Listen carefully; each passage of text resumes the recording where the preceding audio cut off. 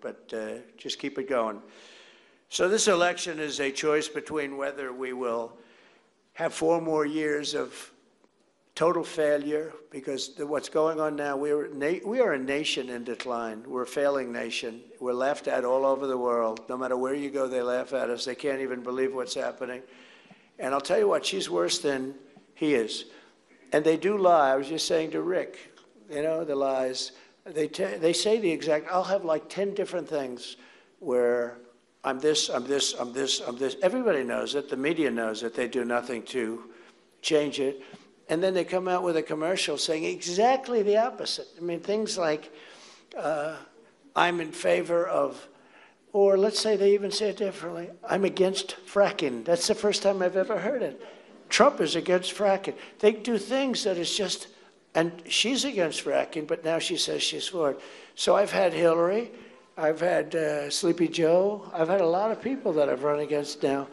And, you know, on a different scale, I work with senators and trying to get them elected. We're doing very well. The Republicans, I think we could end up, I don't want to use numbers, but we could end up surprisingly good, right, Rick? It could be a number that people would be shocked at if you would have said it even 2 months ago. And I'm helping all of them, every one of them. And we had some great results. We've had some results that are really surprising. But this is the one, this woman is the worst, the lying. It's just unbelievable. Like the IVF, the fertilization.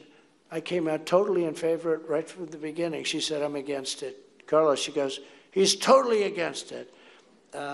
Every single item that having to do with energy, having to do with everything. And then she's got the worst governor in the country, probably the worst. I think she made a horrible mistake. We'll see what happens on November 5th, you know, let's see what happens. But there's something wrong with him, honestly. There's something wrong. And there's something wrong with her, too. She's slow, low IQ, something. I don't know what the hell it is, but they lie. We don't need another low IQ person. We had one for 4 years. We don't need another one. But, I mean, crooked Hillary lied, but she didn't do it like this. I mean, she wouldn't take things that were so obvious and just say the opposite. They say the exact opposite.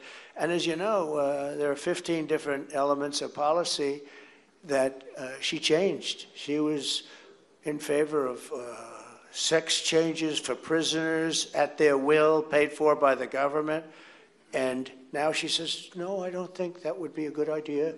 She was totally, I mean, when you talk about fracking, she had no fracking under, I mean, we have 25 commercials. Sometimes we put them on simultaneously. She's just, and now all of a sudden, I love fracking. I think it's wonderful. Although today, though, it came out, they had a bad thing come out today. One of her people said she's essentially against fracking. And it's very interesting when that came out. It was sort of a big story. One of her top people said that because that's where they are, Rick. That's where they are. They're against fracking. They're never going to, and they're against anything having to do with what's under the ground. And that's what, you know, Germany just went through it. They almost destroyed themselves. They went into a situation where they were putting windmills all over the place, and the wind wasn't blowing so much. And if they kept that process going, Germany would right now be bust. That's I guess one of the primary reasons that Angela is not there anymore. They tried it. They had solar. They had solar fields that's so big. I mean, I saw a solar field come, and I'm in favor of solar, but it's not the same thing. It's got to fire up these massive plants. It's not going to. But I saw a solar field the other day that looked like it took up half the desert. I'd never saw anything like it. It's all steel and glass and wires, and it looks like hell. And you see rabbits, they get caught in it, and you know, for the environmentalists, it's just terrible. I like, you know, some applications where you have it on a roof or you have it on something, but I'm looking at solar fields that are like miles and miles of just, and what it does to your desert areas or the areas that you're putting, it's just crazy. We have stuff right under the ground. Natural gas, we have things that, we had the cleanest air that we've ever had during my administration, and yet we also had more jobs, more productivity. We had the best numbers we've ever had. We had the lowest taxes we paid in life. So So we're in a race, and we're in a race with some very sick people. They're liars. They just lie. They lie about everything. And I was going to hit her really hard on the trail today, but now I don't have to because she's off. She's off. No, I can't get over it. Who the hell takes off? You have 14 days left. And she'll take a couple of more days off, too. You know why? She's lazy as hell, and she's got that reputation. She's a radical left lunatic. She's further left than Bernie Sanders or Pocahontas. Now, Pocahontas, because I think, is Pocahontas further left than Bernie? Just about, right? It's close. It's close. Who the hell cares, right? Rick says, I don't know. But they're out there. But she's furthest left. We can't have a person. She's a Marxist. Her father's a Marxist professor. By the way, the fake news, look at all of them. Where is the father? We should interview, because I'd find it interesting to see what he has to say.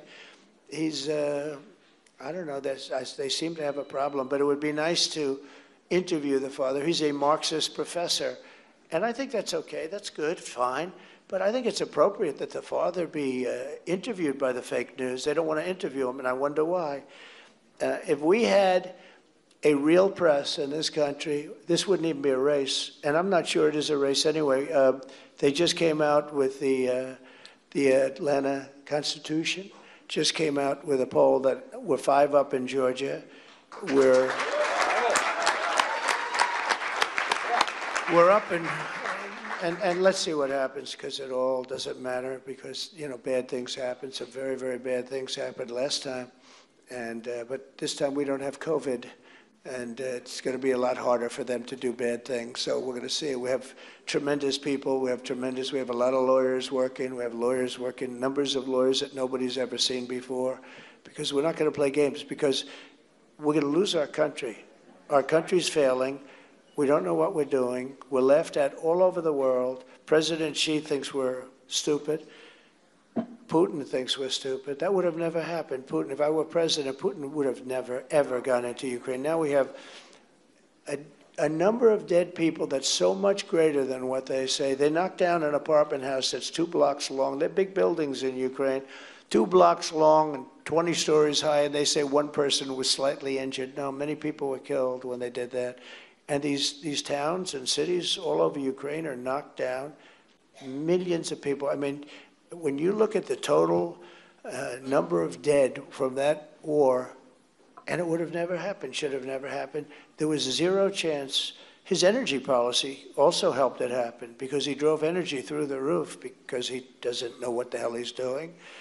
And if you look at now, Israel, October 7th, that would have never happened. But if Bibi Netanyahu followed the plan of Biden, he didn't want him to do anything. And a bad thing happened today. You probably heard. Now, the press isn't covering it very much, which is just incredible.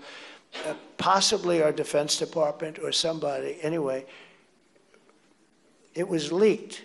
The entire military plan of Israel. The military plan. The plans they have at the highest level. It was leaked. Highly confidential information. It was leaked by our somebody. They have no idea who did it. Can you imagine you're fighting a war and you have your Americans, Carlos, can you imagine anything like that? Did you hear this? You know, they leaked all the information about the way that Israel's going to fight and how they're going to fight and where they're going to go. And somebody, who did that? Can you imagine somebody doing that? That's the enemy. I guess that maybe is the enemy from within, as I talk about. We have an enemy from within. They hate to talk about it. But could you imagine? Could you imagine?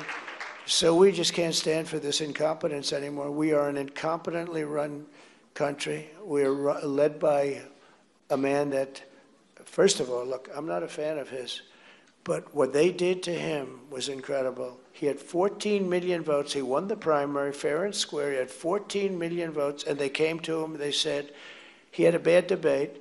He didn't do well, and his numbers went down. But I think he would do, probably in the end, he might do better than her, because she's more incompetent than he is. I think she's grossly incompetent. And I don't want to be nice about it, because we can't take a chance. Nobody knows who she is. You say Harris. Her name is Harris. Who the hell is Harris? Nobody, even political people don't know. Rick Scott has no idea who the hell Harris is.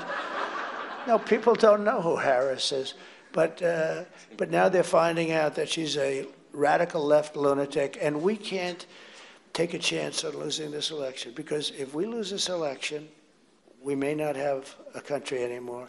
We may not, and I've heard this from a lot of very smart people that are very straight down the middle. They say, we may never have an election again in this country. This is where we're going. I used to say that if we don't do something, we all know what's happened with Venezuela. This was 20 years ago, one of the great countries of the world, and now it's troubled, to put it mildly. And I said it would be Venezuela on steroids, meaning a bigger version. That can happen. Who would think it can happen? But I see it because I see the people that we deal with. And these people they don't love our country. They don't love our country. And we're going to do something about it, but we have to win the election. So, when they get up and they lie about every single thing, they tell you they know your position. And in my case, it's been my position for many years. One of the people said the other night on television, he's a great guy, Jesse Waters, he said, whether you like Trump or not, his position's been the same for 30 years. I mean, it's been the same. I want strong borders. I don't want foreign countries to rip us off, Max. We're being ripped off by everybody, and our friends do it worse than our enemies. It's incredible.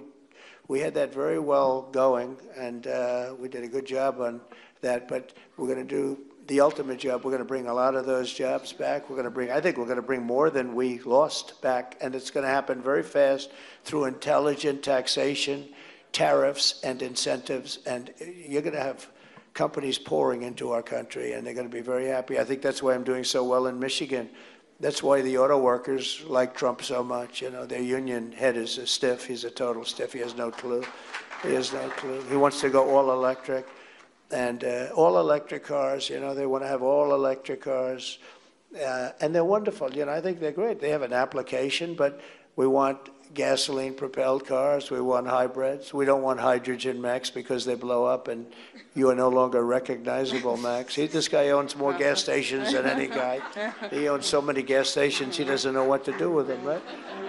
But and he's a great American too, by the way. He's started with nothing, and he's a very successful man, and he's a great man. So I just want to thank you all. We can't play games with these people. These are people that are dangerous people. And again, Hillary and Biden. Now, Biden didn't tell the truth very much, but he was much better than this one. This one is just an outright, I've never seen anything like it.